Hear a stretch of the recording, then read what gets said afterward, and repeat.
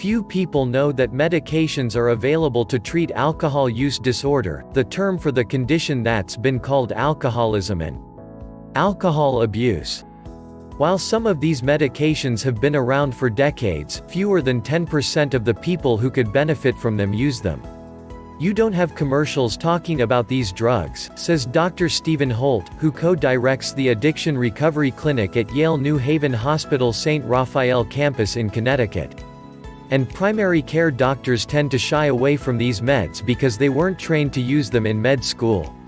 Yet medications for alcohol use disorder can work well for people who want to stop drinking or drink a lot less.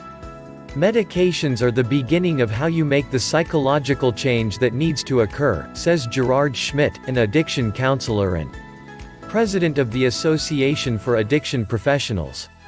There are no medications on the market that are prescribed for people who are still drinking alcohol that will cause them to stop drinking. The following are medications used to treat alcoholism. Currently, there are only 3 medications approved by the U.S. Food and Drug Administration for the treatment of alcohol abuse and alcohol dependence. None of these medications are prescribed to people who are still drinking alcohol. They are only for those who have already stopped drinking and are trying to maintain abstinence. Drug number 1. Antabuse disulfiram as a drinking deterrent. Antabuse disulfiram was the first medicine approved for the treatment of alcohol abuse and alcohol dependence. It works by causing a severe adverse reaction when someone taking the medication consumes alcohol.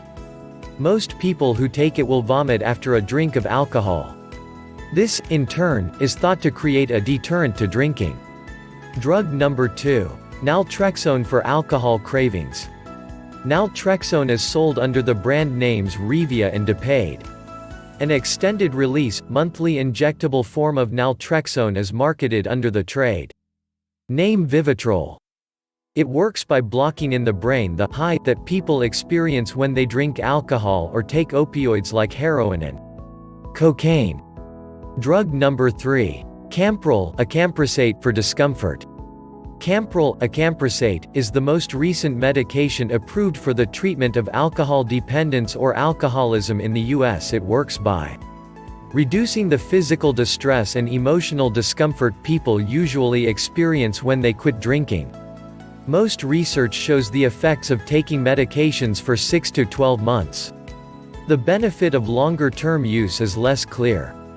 But the more important question may be, is medication alone enough to stop a person from drinking? You can take medication, but if you don't change your behaviors, nothing else really changes.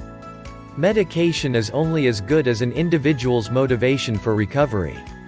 Counseling or psychotherapy might help some people. For others, regular follow-up with their primary doctor should be enough and can work.